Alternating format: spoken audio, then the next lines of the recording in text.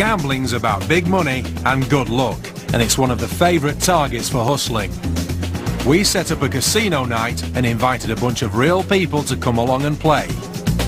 Alex and Paul are here to put their hustling skills to the test, and we've got our cameras in position to try and catch them increasing their winnings by chip stealing. Not all crooks who walk into a casino are there to rip off the house. Some of them are there to take your money or your chips. Can I get a hard six, please? Hard six. Thank you. Chips are casino currency, and there can be thousands of pounds worth on the tables at any one time, making this a lucrative scam for our hustlers. Around a craps table is a perfect opportunity to steal somebody's chips, because a craps table gets quite crowded. People usually use these rails to keep their chips. It's very animated. People are leaning back and forward, placing bets on the layout, taking bets off, getting paid off, reaching for the dice, throwing the dice. So this is a perfect little steal. I'm going to place a small bet, and I want to place it in the middle of the layout. So what I do is I lean forward, and I might even ask the dealer to the left or to the right, saying, can you place this one on a hard 8, please? Now, as I'm leaning forward to be helpful, my other hand just slides over and I just steal these chips from the person on my left. Those chips get hidden in my hand, they're right here, and I can put them either back on my rail, because it wouldn't be unnatural, or I can just stick them in my pocket. In the casino, we can see this sting in operation.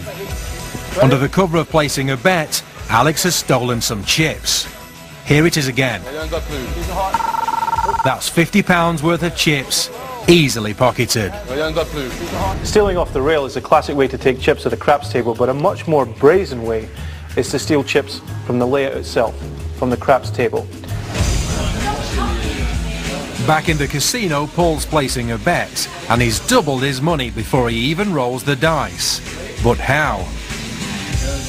Let's say someone's just made a bet. Now that's a hefty bet. There's a lot of money in there. Each one of those chips is worth, say, £100. I come up to the table, I want to make a bet too. I'm not going to bet quite so much. Instead, I'm going to bet about £20. I come down and I say I'm going to have £20 on the field.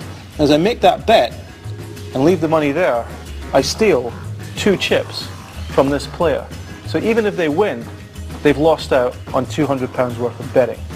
Now this particular steal has made some people an awful lot of money. In the casino, we can see this scam play out. Another player has placed 4 chips on the table, and as Paul places his bet, he swipes the top 2 chips off their stack. Let's see that again.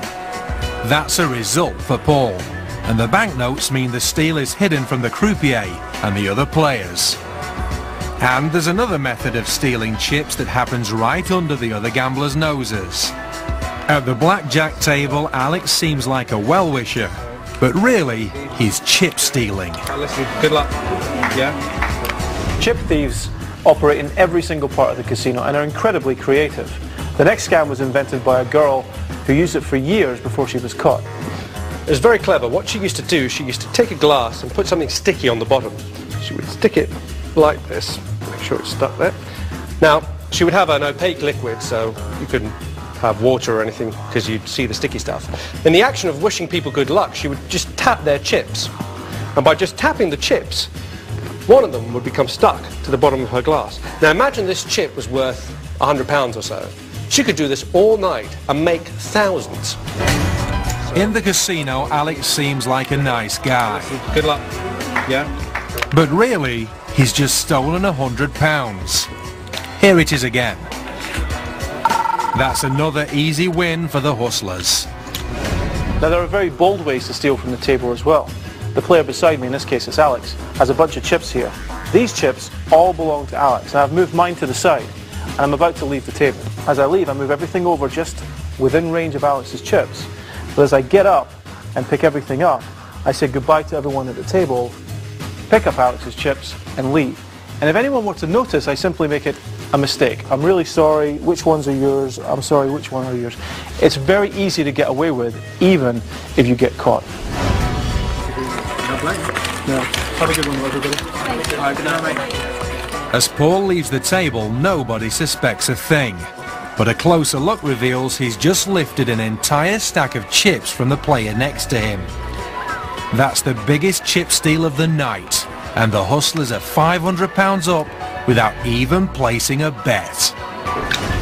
You might find yourself in a casino sometime soon and you might have enjoyed watching these ideas, but however tempted you are, there's absolutely no doubt whatsoever that you will go to jail if you get caught doing these. If they're suspicious at all they're going to do is run to security, they'll rewind the tape, and it's all there for everybody to see.